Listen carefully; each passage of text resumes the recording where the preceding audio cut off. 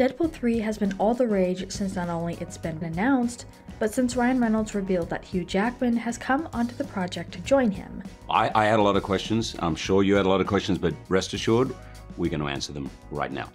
Like, for example, how is Wolverine alive after Logan? Logan takes place in 2029, totally separate thing. Logan died in Logan, not touching that. What actually happens in our film? Deadpool is now a proper part of the Marvel Cinematic Universe, and Ryan Reynolds has been hard at work filming the third installment in his highly successful franchise. Deadpool 3 is not only a few months away, and we already know plenty about the movie, including major details about the cast, release date, and what the film will look like. There were times when Shawn Levy said himself that they weren't even sure of a release date because of all the halts they had to do when filming.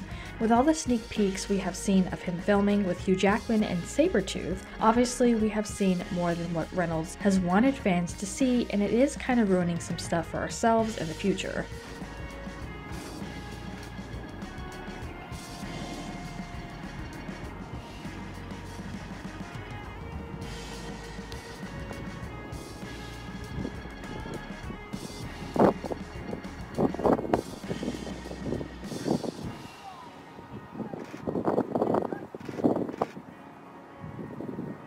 But even with all that we have seen and all that has been sneakily released of them filming, we still do not have a teaser of any kind or trailer, just a little bit of the plot and what to expect.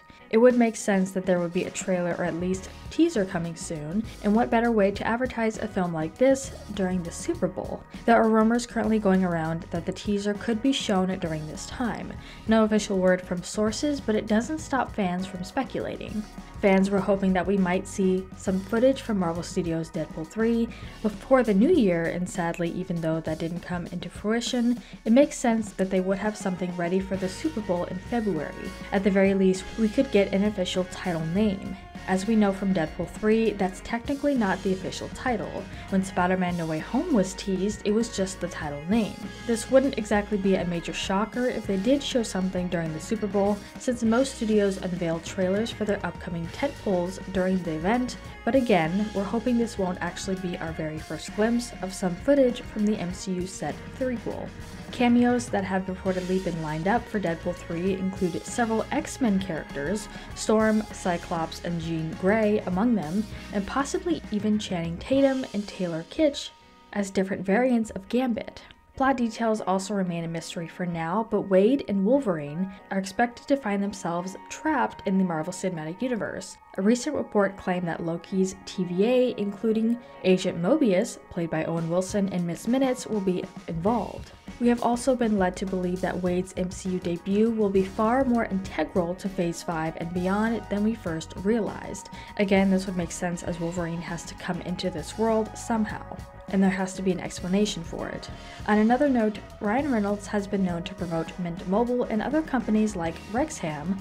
Last year, he appeared in a commercial for Aviation Gin, so more than likely we'll at least see an advertisement with him in it.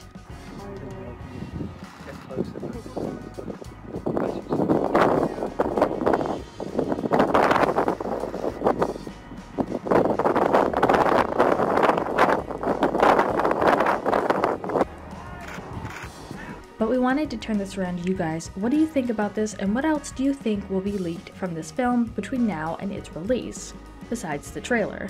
Let us know what your thoughts are in the comments down below. Make sure you're subscribed with notifications on for more videos just like this. That's it for today though. We'll see you all next time with a brand new video. Bye guys.